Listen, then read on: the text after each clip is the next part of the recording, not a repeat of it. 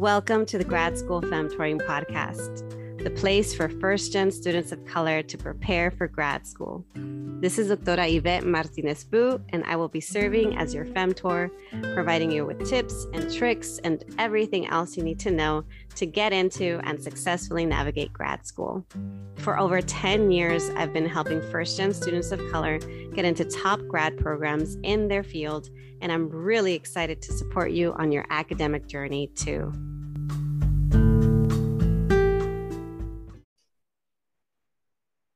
All right, welcome everyone. We have another podcast episode, another guest. I'm excited today because I have someone here joining us to talk about what it's like being a Chicana PhD lecturer on the margins, but with a whole heart. And our guest is Dr. Diane Nevarez. And now I'm like, I forgot to ask you if I'm pronouncing your last name right, because perfect. Nevarez, yeah. Okay. Because I keep on, I earlier today I was like, is it Nevarez or Nevarez? And then I was like, no, it's Nevarez. Yeah. And I told myself, let me ask her before we record. Oh, no.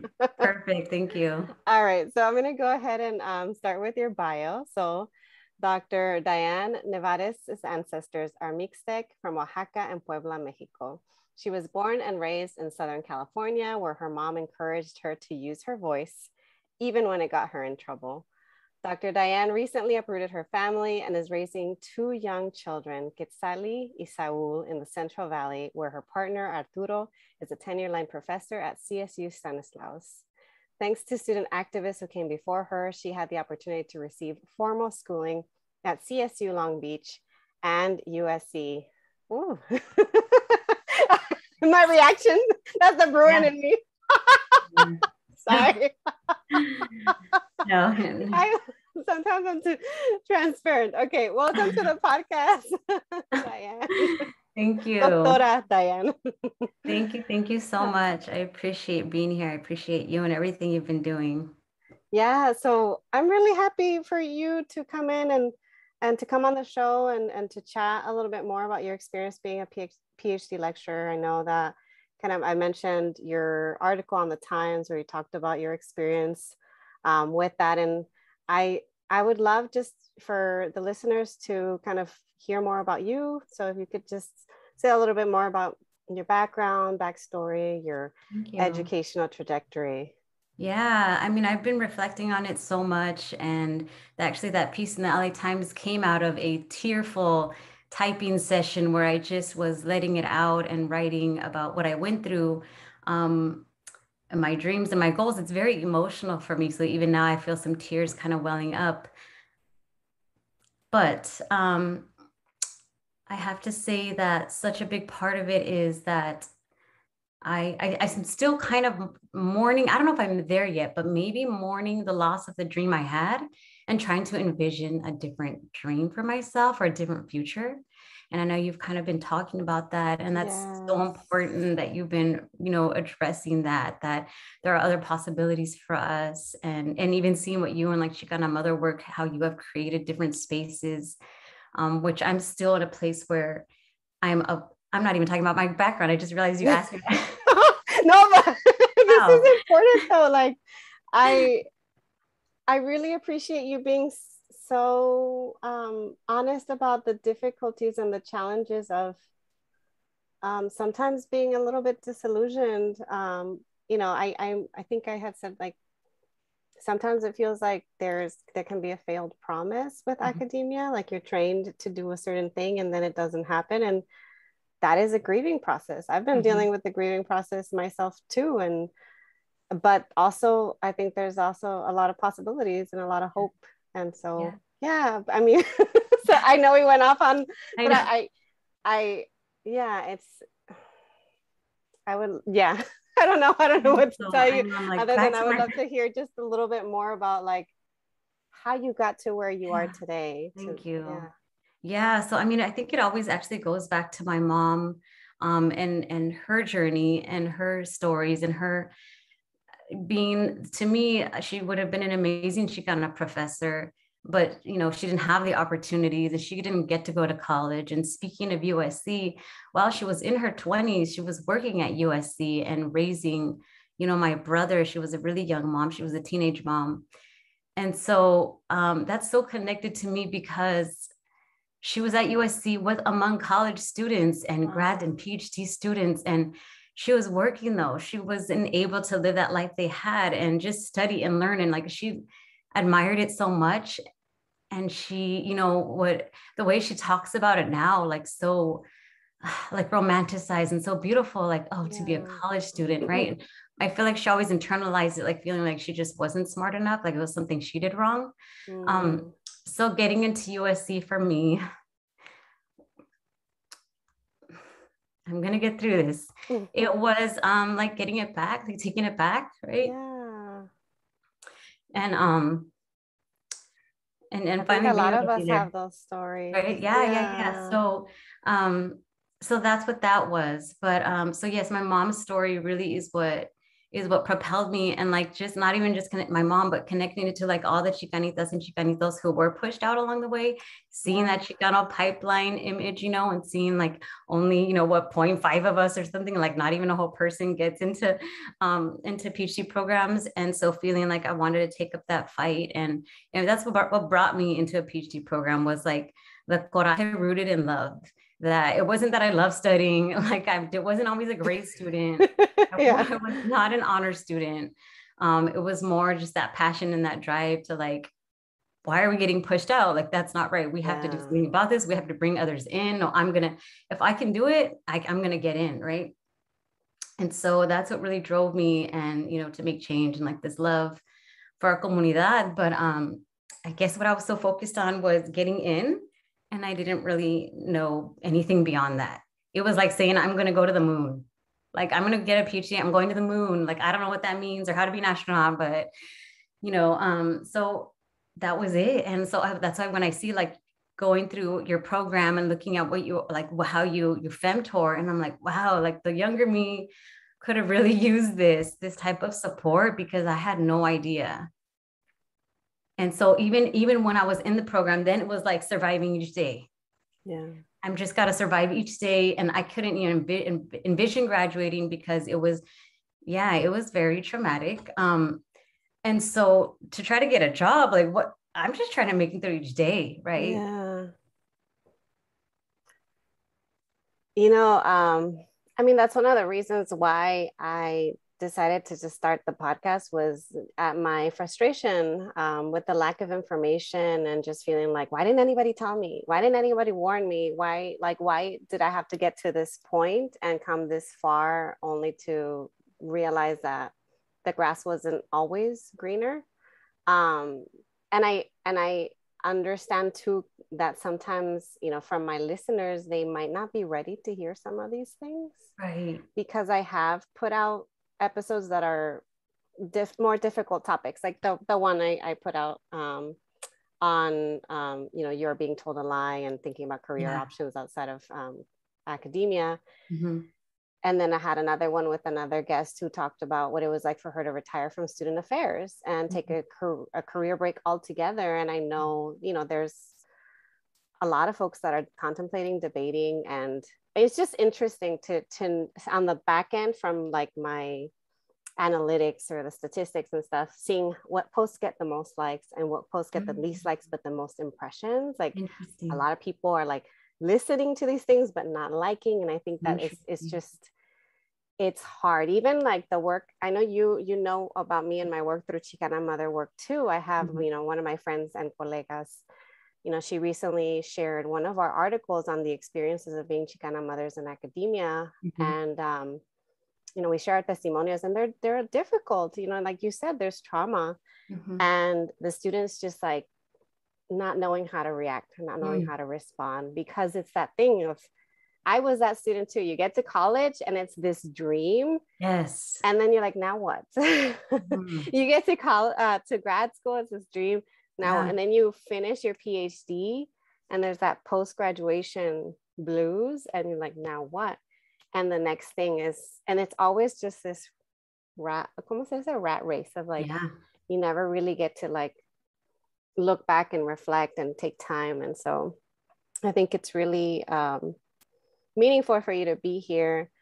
And hopefully, if you're comfortable, to tell us kind of like where you are in your journey, because not everybody got to read the article that you wrote, and maybe you can kind of, refresh us a little bit on what you shared there. And then if you're comfortable, like, let us know kind of what you're up to now, Sure. Perfect. Thanks. So my article was about I'm teaching. So as soon as I graduated my PhD program, I was grateful to at least get something.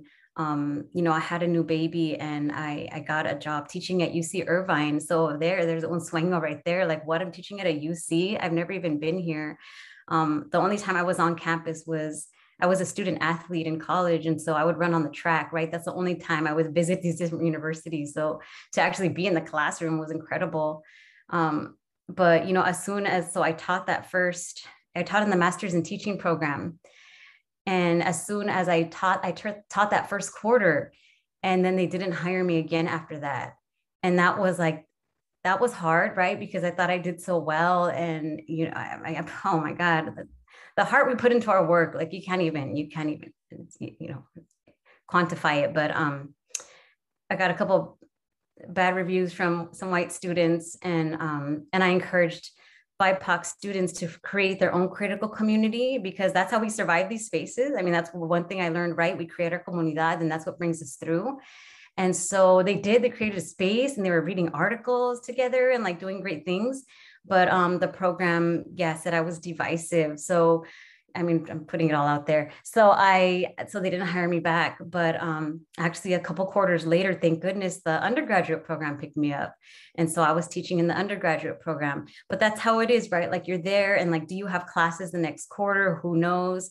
Did I have health insurance? I did not. I was on government assistance, and that's how I was able to even get health insurance for my child. I had one child at the time.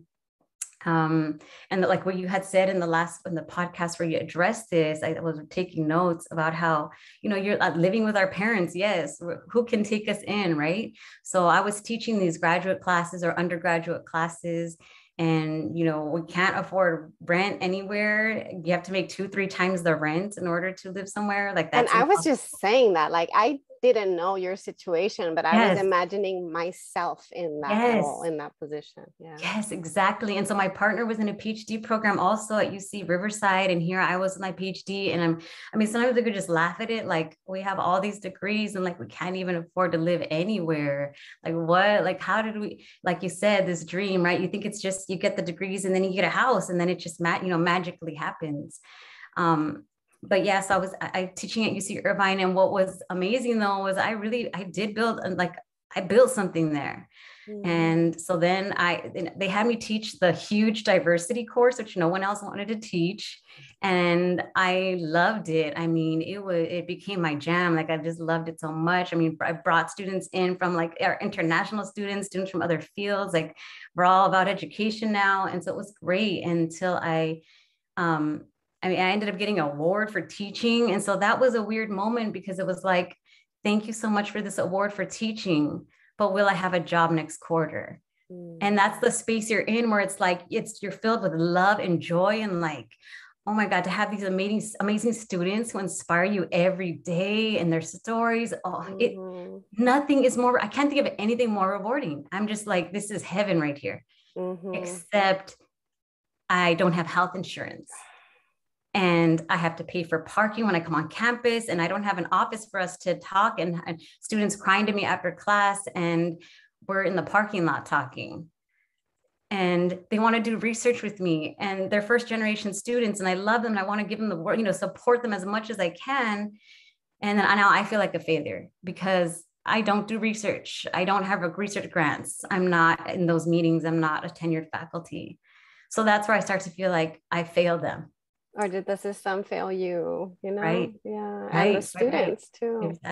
Exactly. And so I have to keep trying to remind myself that that's how it's set up. I mean, when we see the data, right, the median income for lecturers is $19,000 to $20,000. Many of us, don't have health insurance, and, we're the working poor. And it's like, but we're there in the classrooms representing the university and the mission of diversity, and, trying to, lift each other up and hold each other up. And at the same time, like, do I tell my students that I don't have a job next quarter? Like, do I tell them that I feel like I failed? And then when they ask me about applying to a PhD program, I want to support them.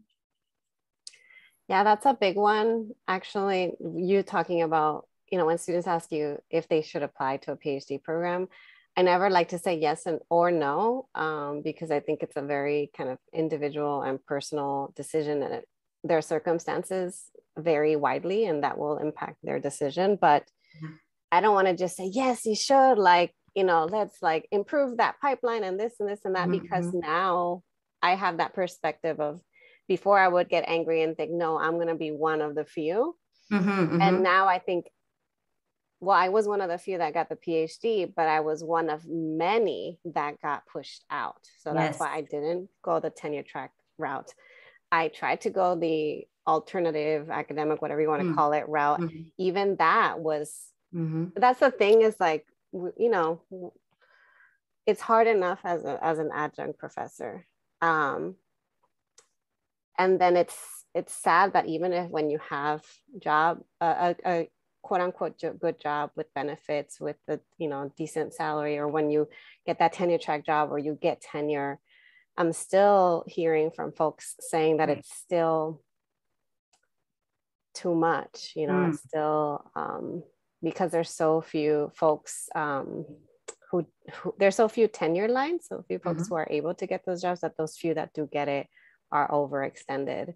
And then for the staff end, there's a huge problem with staff shortages in universities nationwide, because people are leaving. I'm one of them. I'm one of the people that left. And I know I had said, I was like, I don't want this episode to just be negative. I want it to be positive, because, you did share that's a thing when people ask me also, like, oh, how can you talk about all the negative things and then still support people as they navigate grad school? And for me, it's always like, I will never regret getting my PhD. I will never regret it. And I will never regret the relationship that I built when I taught, mentored, femtored, advised, all the students. And that's what I hear from you. I hear this strong sense of passion and joy in working with the students. Yeah. and for, like, in your situation, I don't know you that well, but I feel like what I want from you is for you to be able to think about, what are the things about academia, about getting your PhD, about your job as a lecturer, what are the things that you really, really enjoyed, and how can you replicate that in a different setting? So for me, the way that I have chosen to do it is replicating it by going this entrepreneurial route, which has been very uncomfortable, and I'm still learning, and I'm still in the middle of it. I'm still trying to figure it out, but that's what I'm trying to do. I've got a friend trying to go the creative writing route. I've got friends who, are still adjuncting, but then have their side hustles. And so it's just like figuring out, what are the things that work for me, and how can I replicate it in a setting that is kind of, that works for you. Yeah. And so, well, actually I'm going to try one more time. Because I didn't have any publications. So my CV was wacky. So now I'm going to actually try to apply one more time and see how it goes. And if not, I have a teaching credential to teach high school. So like, that's an option. So I'm trying to think about my options. Currently, I'm a lecturer at Cal State Stanislaus. Just trying to get classes, but yeah. The one thing that you mentioned in your bio that I was hoping you could share a little bit more about is the fact that you are a Chicana mother scholar. You're a mom, you have 2 kids. Like, that's a big part of your identity, aside from being, a lecturer, aside from being an incredible teacher. You've got these 2, probably beautiful kids. I haven't seen them.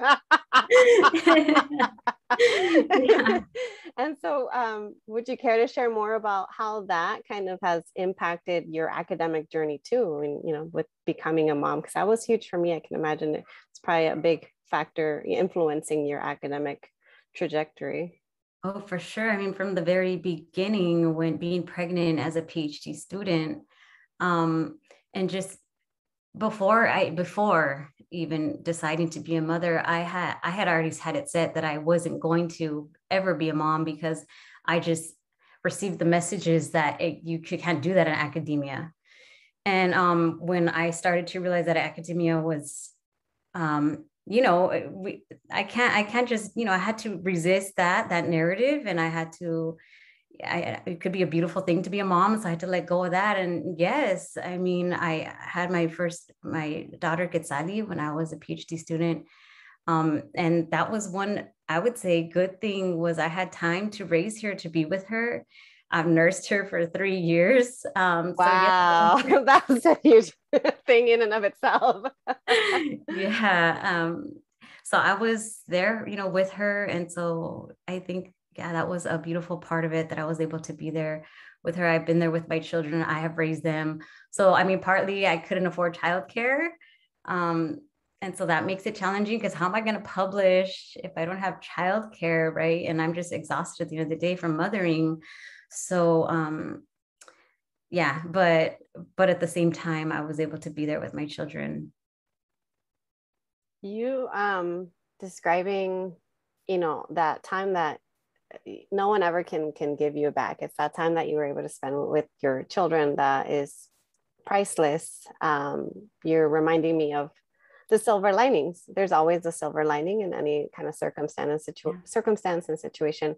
And clearly there's also a silver lining for you in continuing to do this work in academia. I mean, you're going to give it a try another time. And so I'm wondering if you could share a little bit more about, perhaps, what are some of the other silver linings that you find in your journey, in kind of your hopes and dreams for your future within or perhaps outside of academia, or possibly, silver linings, or kind of what advice you would give to someone.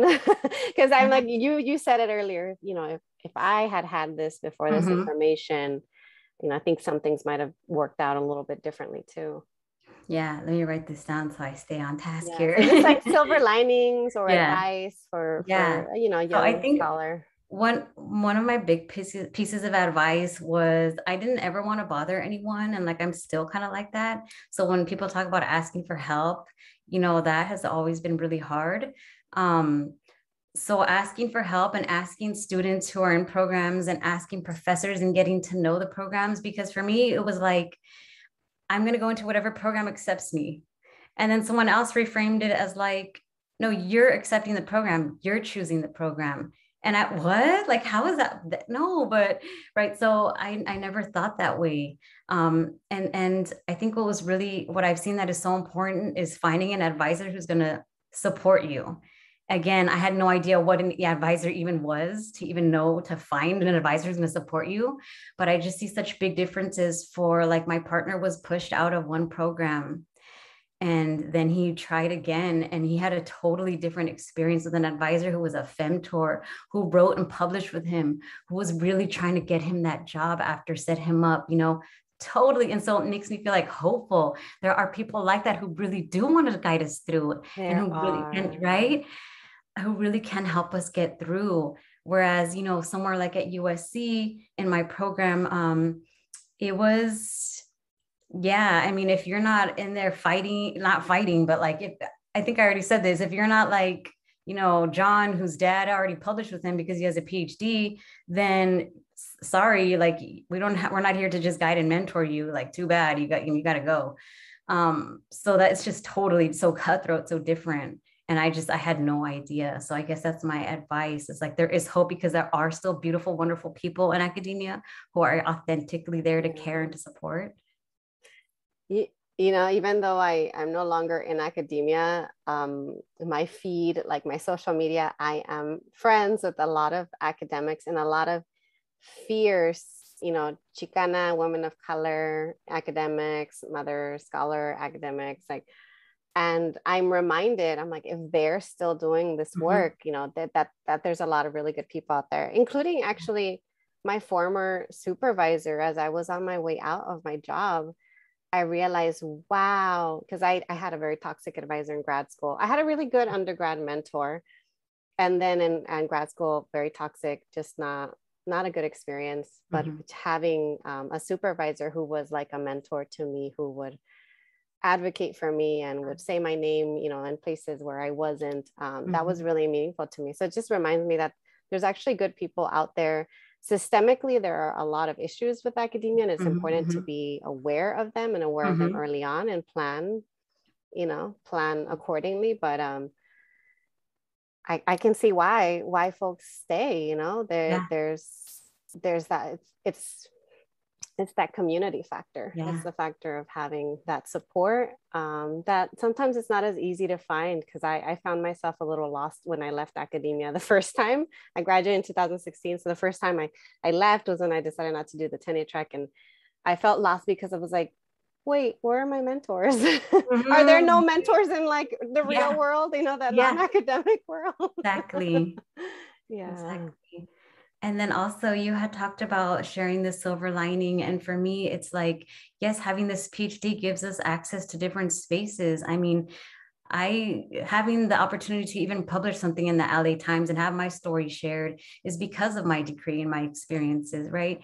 Things that like my parents, they might have suffered and gone through, you know, and the hard work they did and the hard labor they did. And like, no one was listening to them, right? Their stories weren't shared. Their stories weren't valued or uplifted. And so, yeah, it definitely gives us access and in a different way. And you try to use it in good ways, whatever ways that you can. And I mean, I guess the last thing is just, again, to reiterate, the time I've had with my students is just like, my cup is overflowing. Like having in these classroom experiences, learning with them, oh my God, like it just fills me with just so much love and so much joy that I just feel I would be in the classroom and just be like, I can die happy. Like, that's it. Like, this is just too good. Right. And yes, so there's all this other stuff. Yes, not having a job, and like I would like to have a house, right? All that good stuff, but which we all deserve. We deserve it all, it. I think. we deserve to have a house someday. To have amazing students and a good paying job and benefits. Yeah. It's true. But it has been beautiful, and I've been super grateful.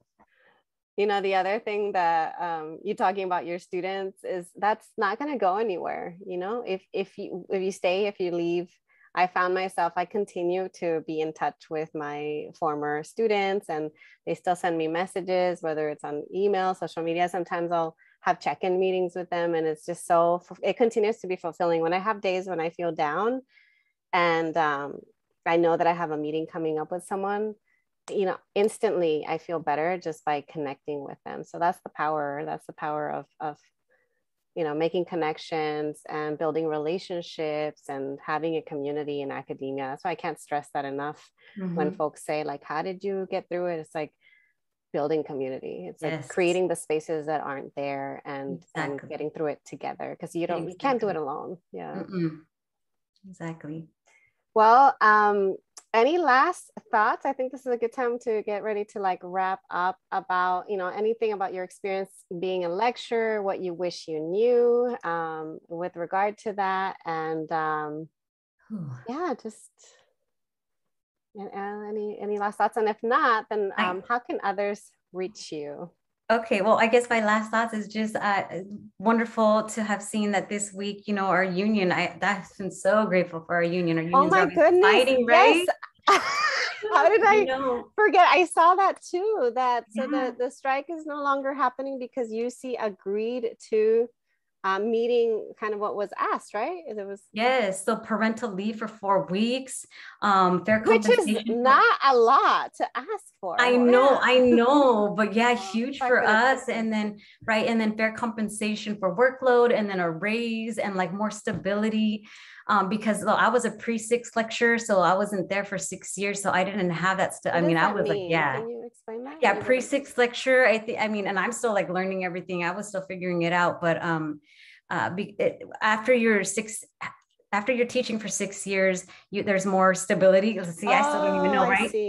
And more, So, but before that, it's where it's you're very I'm not finding the words right now, precarious, right? Yeah, yeah, And from one precarious quarter to the next, yeah. it's like too bad.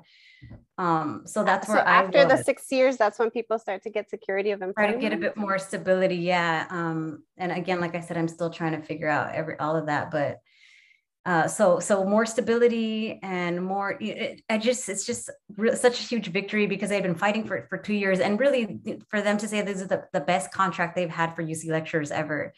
So I just feel like there is hope, and there's always people fighting, and like I love having my union, having their support was wonderful. Because as a lecturer, it's very isolating. Yeah. I didn't know anybody, any other professors.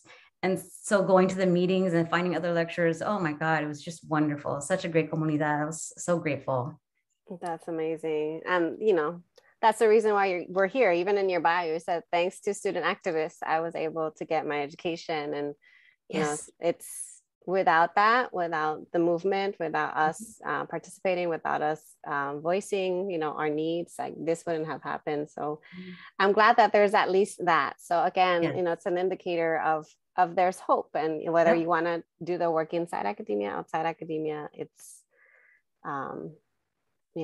things are possible with enough momentum and with enough support. Yep. So. We're always there fighting and doing great things. All right. Well, it was really nice to have you on the podcast. If anybody heard this episode and just resonated with what you said, maybe wanted to reach out and be in touch, is there a way that they can reach you? Yeah. So let's see. My Instagram is, I think it's doctora_Nevarez. And that's a good place. Or also my, I don't even know my email. It's my Stan State email here at Cal State Stanislaus. You can look me up. It's fine. IG is fine. The other thing is, can I please do a quick earring shout out? Is that okay? Oh my God, sure thing. Or is that too much? So these earrings is for whoever's watching, because this will be on YouTube. These beautiful doctora earrings, this beautiful doctora made them. Thank you. You are so talented. Can I just say, I love the earrings that I got. I'm probably going to get myself more. You are an artist. Thank you. I appreciate that so much. And if someone likes the earrings and if they want to get themselves a pair, is it okay if we share? Oh, please. Yes. That's Chicana Aretes. It's like Chicana_die_aretes on Instagram. I'll put it up on the show notes. Well, thank you. Thank you once again. It's really meaningful to have you here. Thank you. I appreciate you so much.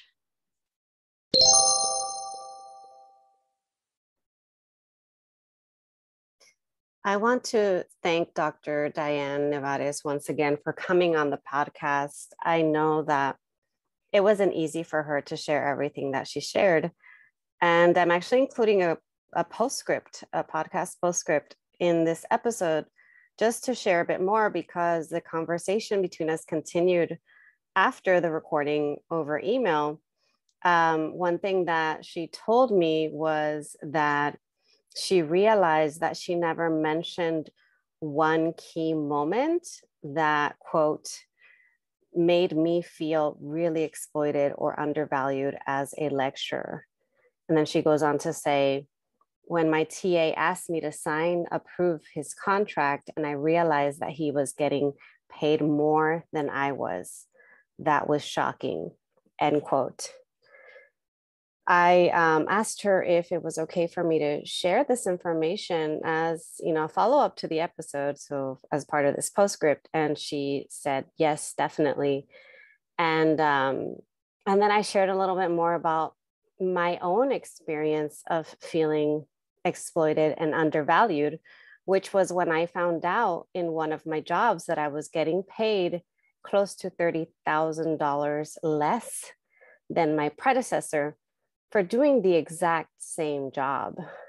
That for me was a moment of feeling like I had been exploited, like I had been undervalued, especially keeping in mind everything that I had put in to do my best, to remain committed, to keep growing, to get, working on my own advancement. That was the moment for me that I realized I think it's time for something else. But all of this to say that these situations happen, There may be experiences where you find out that you have been undervalued, and hopefully it can be the impetus, it can be the catalyst for change, for you to fight for change for yourself, for you to fight for change for those that come after you. And so with that, being said, we have both remained vulnerable in sharing our experiences, and we hope that you find it valuable and that you learn from what we've shared. Thanks so much, everyone. I will talk to you all next time.